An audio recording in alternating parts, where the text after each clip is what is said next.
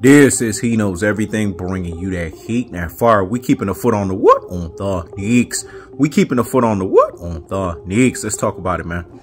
And Go this ahead, fight right here, I don't want to hear it. If you're a YouTube channel, like Errol the True Spence is training right now, while Terence Crawford is running his rabbit ass mouth, you need to pick a side. You need to be definitive. None of this Barack Obama flip-flopping. Let me say it again. None of this Barack Obama flip-flopping. We can't have this. Not for this fight. Not for the magnitude of this fight.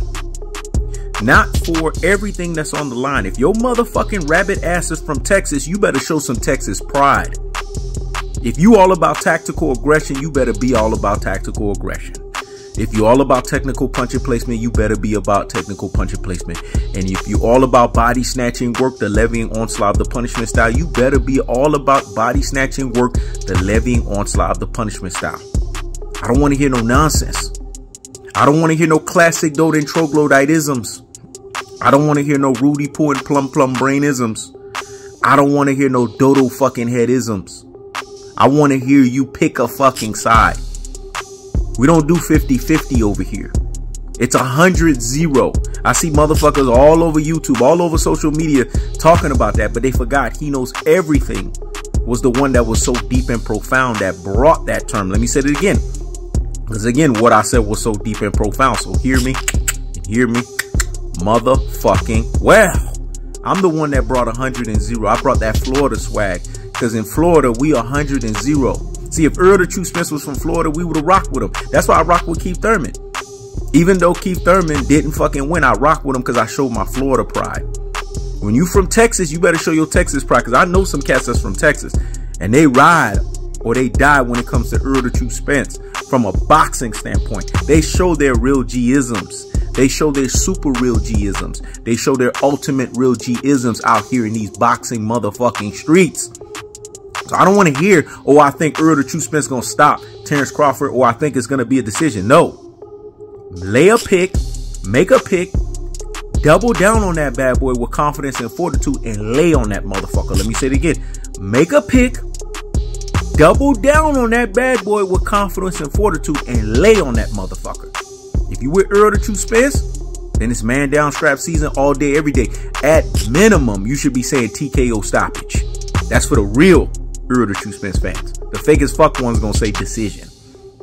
And if you're a Terence Crawford or for Chihuahua barking behind the damn fence fan, then I expect you to say fish fry and to say all of these Errol sexuals and all of these third grade vernacular, third grade language that makes no fucking sense and sounds like the emasculated males, the beta males, the mama's boys that you are, the fatherlessness. You want to fucking name it. The lack of an active father, the lack of a father figure, the lack of a father role model, the lack of a father in the fucking home. If you want to say the vernacular, you can say it however you want to say it.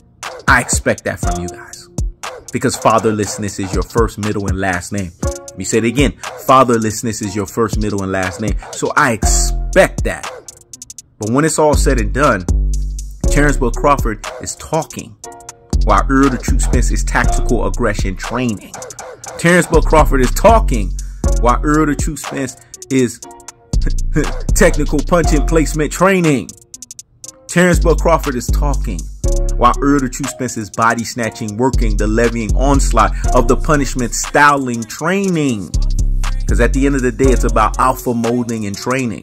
So you got to ask yourself in this question, if you're rocking with Errol the True Spence, then you're rocking with the alpha lane.